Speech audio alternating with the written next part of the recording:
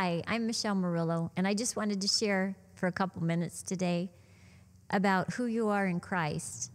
You know, when I met Mario, I had always been a Christian. I'd been raised in a Christian home, but I didn't always know all the warfare that could happen. And when you meet Christ, sometimes you think, okay, I've got God now. Jesus is in my life, and he'll just take care of everything I need. And he does. But he does expect you to grow up in him and to learn to be strong, to know his word, and to stand strong against the enemy. Because the enemy is out there to deceive, to destroy. He doesn't want you to make it. He doesn't want you to fulfill your destiny.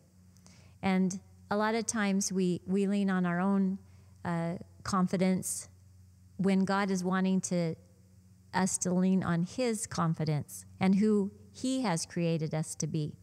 Psalms 92:10 says, "Your anointing has made me strong and mighty. You have empowered my life for triumph." And I've learned in these situations that I've been in my life that only God has the authority and power, that I can do nothing without him. But he does expect me to do my part. There's many times when the enemy has come against me and I've been discouraged, deceived, and almost given up and said, Lord, I can't do this. I thought you would handle this for me. I thought that if I lived for you and I did everything right, that I wouldn't have to face these battles. But there is a real enemy out there, and he hates us, and he hates who we are, and he's jealous, and he will come after you in many situations. But God wants you to come to him. You need to go into your prayer closet today if you're facing a situation where you feel you have no victory, you have no strength to fight. Get into the prayer closet, because I've learned the minute I do, God's peace begins to just fulfill my being. And I begin to just know that I can win through him, and that with him, I will never lose. Now, sometimes situations don't turn around the next day, and I've actually been in some battles that have taken years and years.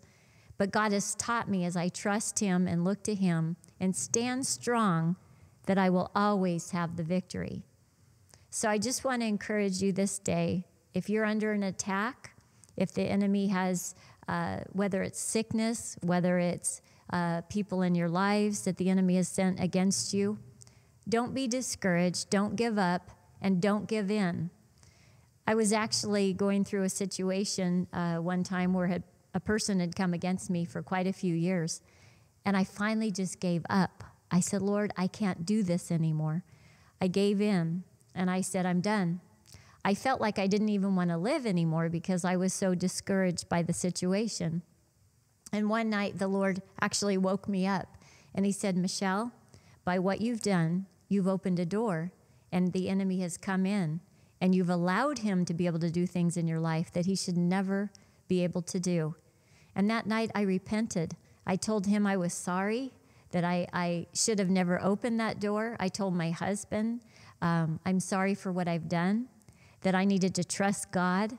I got on my knees, I asked for forgiveness, and I began to take him at his word.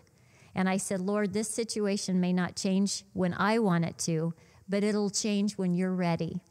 And I trust you no matter what, because you said you would never leave me or forsake me and that you would never fail me. So today, I just want to encourage you, no matter what situation you're in, whether you have a demonic attack through someone that's coming against you or your health. And I myself have been in health situations where the enemy has said, okay, you're done. You're not functioning correctly. Your body is not working. You're in pain. You're suffering. But I've learned that Jesus promises that he will heal us. He shed his blood. He said, by my stripes you are healed. And I've really had to stand on his word. But every single time, God has brought me out in victory. And I am here today because years ago, I would say about 20 years ago, I had such an attack against my body. The doctors had even given up. They said, Michelle, we're sending you home.